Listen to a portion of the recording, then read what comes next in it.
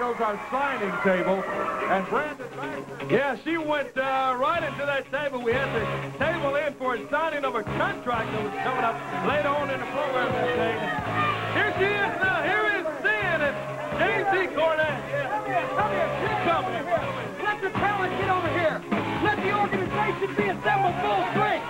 Because I've got some things I need to say today, some things that need to be made clear. First of all, there's a lot of people around Power Pro Wrestling that are trying to instigate trouble within the organization. I'm talking about between Steve Bradley and between Mick Tierney. They're pushing, they're stirring, they're instigating. But we had a team meeting.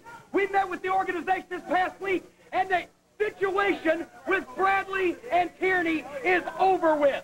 They are cool, they are calm, they're members of the family. There's going to be no trouble. Now then.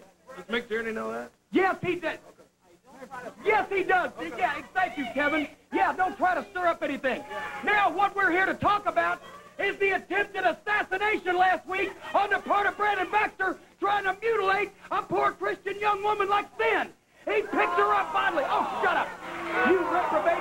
He picked her up bodily, and he put her high in the air, and he flung her through an 8-foot table. He did not. He did too. And now, as a result of his crimes and misdeeds, he's not even here today. The gutless coward, Brandon Baxter, is not even here today. I'll tell you why he's not here today. Brandon's been out sick all week with the flu. Yeah, he's at home in Arkansas. I don't need any more. He's sick, all right. He's sick in the head. He's psychopathic, and he will pay for what he did to this poor Christian young lady who is standing here in pain. But a tribute, a profile in courage, this poor young lady after what happened to her last week. That's right, Brandon Baxter. You tried to get rid of me for good last week, but you didn't get the job done. And I'm back, and by next week I'll be 100%. And there's a lot of people in PPW, and especially you, that are going to have to repent by the time it's through. That's right. And I'm going to tell you this, Brandon Baxter, you didn't get the job done. From what I understand, talking to a lot of women around Memphis, you never get the job done. But I've got somebody who can get the job done, because you see this man right here. His name is Seven.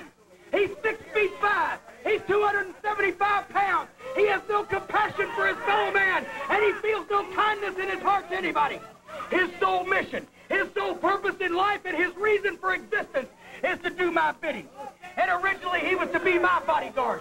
But now that I see that there's a person like Brandon Baxter running around and many more gutless cowards behind him, I have assigned Seven to Sin.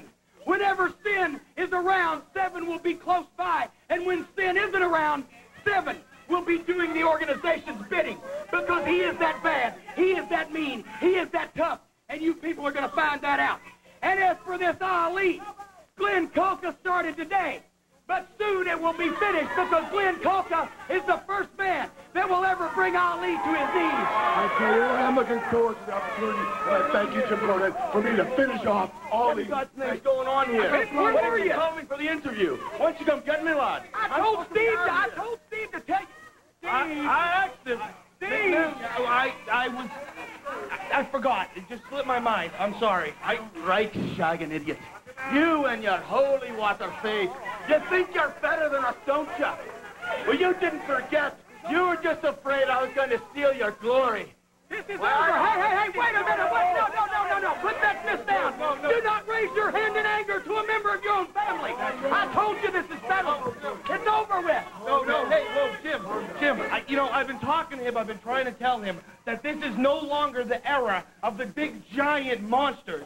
People want a young, handsome, high flyer like Steve Bradley. Steve Bradley, speaking of monsters, son, maybe you best check with your girlfriend, because she wasn't complaining about the monster last night when we were doing a little bullet cracking.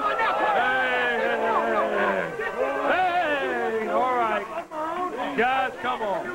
What the hell is the new day? No, it's not going to happen at the new day. We've got a little dissension in the camp of Cornette. We've got the debut of Blaze coming up, and Wallfire, Tommy Rich, Two Sexy Brian Christopher are going to face off here on the Power Hour. We'll be back.